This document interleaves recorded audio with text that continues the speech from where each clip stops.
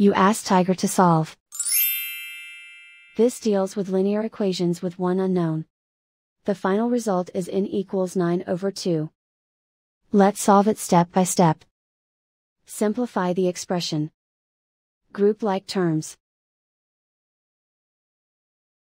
Combine like terms. Group all constants on the right side of the equation. Subtract 2 from both sides. Simplify the arithmetic.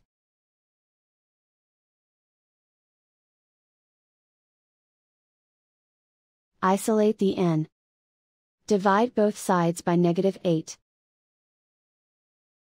Cancel out the negatives. Simplify the fraction. Cancel out the negatives. Find the greatest common factor of the numerator and denominator. Factor out and cancel the greatest common factor. And so the final result is n equals 9/2.